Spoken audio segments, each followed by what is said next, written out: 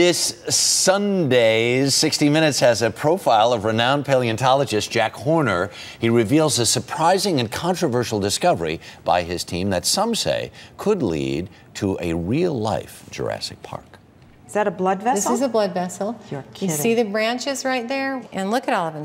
It's so consistent over and over and over again. We do this bone and it comes out and I get excited every time. 60 Minutes correspondent Lesley Stahl is here with more. Good morning, Lesley. How are you? Good. What did they find in that dinosaur bone? Well, first you have to know that they're breaking the bones to get stuff out to look at it. So that's number one.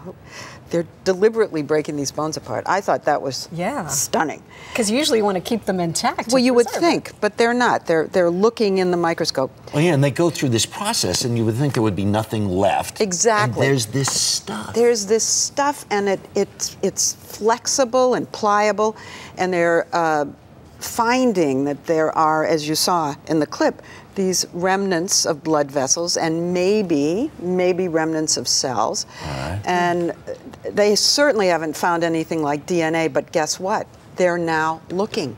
Now that they've seen this, they're now going back and re-examining old specimens and things they found. And today is Mary Schweitzer was his colleague on this thing. Yes, she's a paleontologist at North Carolina State. Right.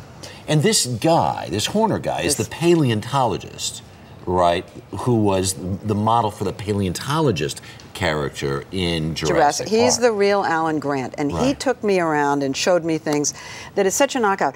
You know, anybody who's listening, if you have a child, if you know a child, if you have a grandchild, bring them to watch this. They will be so blown away, but so will you. Yeah. I couldn't believe anything I was seeing and watching. Dinosaur teeth, and you learn about how the teeth grew.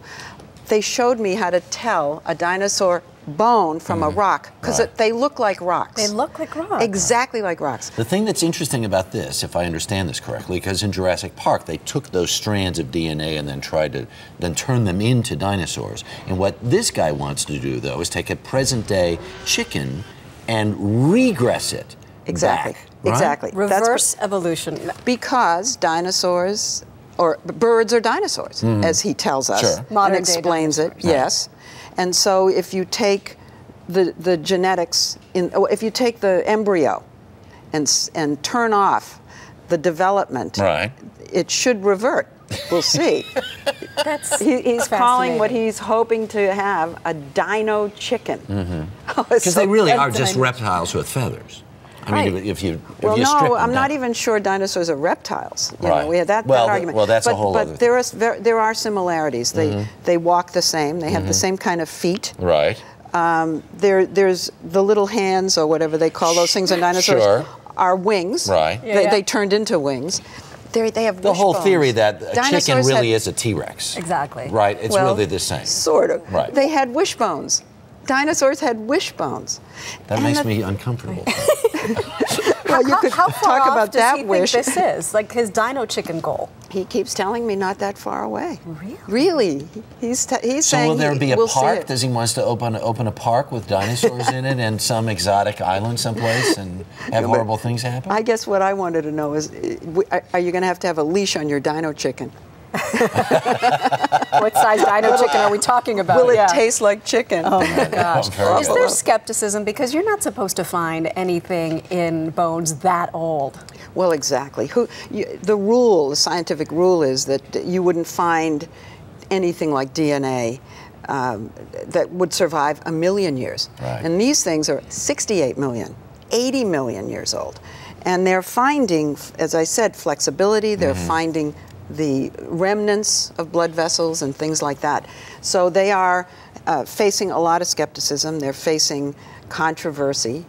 But as they keep replicating their experiments over and over, they're bringing more and more people around to think that it's right to pursue this. It's right to keep going. It sounds like a perfect 60-minute story. I know. You know what? It is not just about the blood vessels. That's only part of the story. How they found this, what they call B-Rex, Bob Rex, how they found it is astonishing. And then the breaking apart to see what's inside. All of it is just Am I hyping too much? No, we can't wait to see it. I'm sure it'll live up to the hype. He says just a little too much. No, I don't think. I'm not overselling. I'm not. It's good when a reporter is that excited about her story. Leslie, great to see you. Great, thank you. Leslie used to sit on this couch, but there was no couch back then. There was no couch, just sit down. Wait, you can't leave us hanging. Well, you can see this story and much more on 60 Minutes this Sunday night at 7, 6 Central, right here on CBS.